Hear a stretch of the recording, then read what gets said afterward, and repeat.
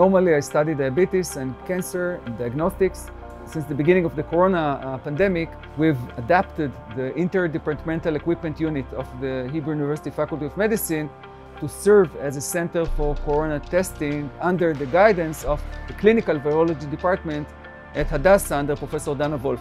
And essentially what we've done here is we created a center where by a sophisticated robotic equipment of the university, operated by graduate students and researchers at the university, are essentially carrying out the extraction of genetic material and the determination of presence of viral RNA in clinical samples and reporting back to the clinical virology lab. And this is at the capacity of about 1,000 corona tests per day, and hopefully with some research and development that we've carried out in the last few weeks, we'll be able to expand this capacity substantially.